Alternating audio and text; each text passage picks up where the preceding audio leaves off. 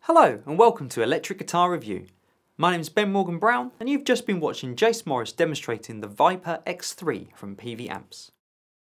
This third generation VYPYR model is a 100-watt combo with a 12-inch speaker and 36 onboard amp models, including 6 acoustic and 6 bass amps. With 26 onboard effects and 12 stomp box effects, the X3 has over 400 amp accessible presets, Bluetooth wireless remote control and audio streaming, an aux connector and a headphone jack. With a "what you see is what you get" display panel and 10 instrument models, the VYPYR X3 has an RRP of £399. For this review, Jace is playing his Seth Backer's Nautilus Modern, so let's have a listen to some more tones from the X3 now, and then please join me afterwards for my thoughts.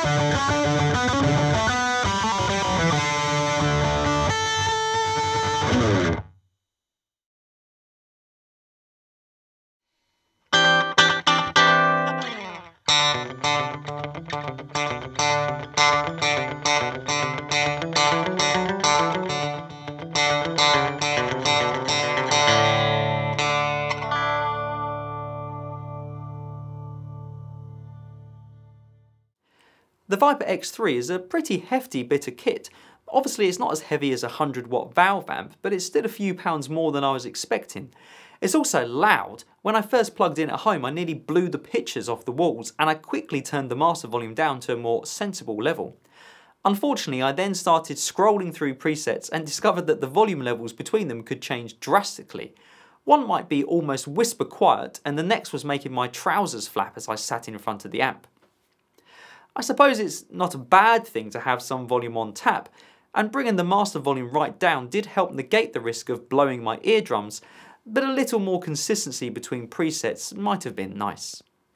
I found the control panel pleasingly free of clutter, but that does mean there's a few knobs with multiple functions, mainly those concerned with switching between editing different sections of your tone, and I did get caught out with these a few times, but I think a little more time with the amp and I'd have it pretty much figured out. That there is a display makes it a little easier to change settings, but I'll admit I did get a bit frustrated with the interface, and some of the amp abbreviations are a bit unclear without referencing the manual.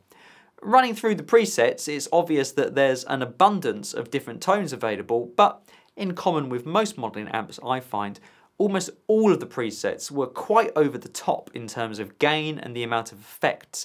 And really they're there to demonstrate the range rather than provide that many useful tones. However, once I found a more subtle preset that caught my ear and dialed it back to my liking, the combination of a 12-inch speaker and the open back cab did make for a beefier and fuller tone than I'd expect from a digital amp. Getting to grips with the power sponge control made a difference as well. Rather than thinking of it as another master volume, by treating it as a power soak, I was able to get some of the feel of an amp that was pushing a bit of volume without it being too loud. I also found that this control was the key, along with balancing your pre and post gain settings, to getting a better on the edge tone, where picking dynamics and volume adjustments made it the guitar control how much grit was present. Running through the amp models, there is a wide variety of models available, with perhaps a little bias towards the grittier, heavier side of things. It's always a bit of a minefield deciphering the nicknames given to amp models, and I'll admit to not being familiar with all of the amps on offer here, but the obvious ones definitely seem to me to at least capture some of the vibe and distinctive characteristics of the originals. The effects section is chock full of stuff to keep you busy for months on end, and there was a good amount of tweakability available that should allow you to cop any tone of your choosing.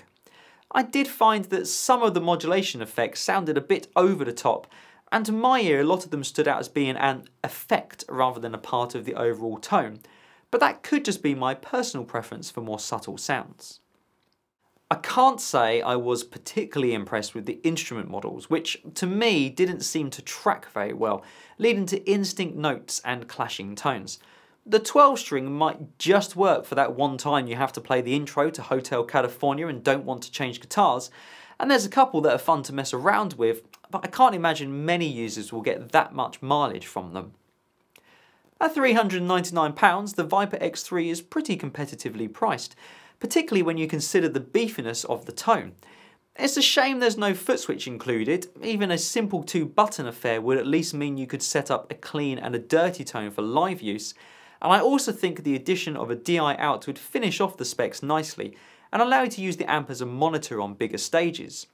The headphone out could be used as a line out, but it not only cuts the speaker off, but is a 3.5mm jack, so it's not the most practical solution.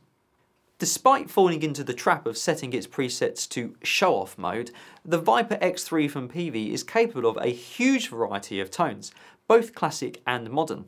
Its solid cabinet build, 12-inch speaker and open back design mean that it packs more punch than many digital amps, and it should hold its own at rehearsals and modest gigs.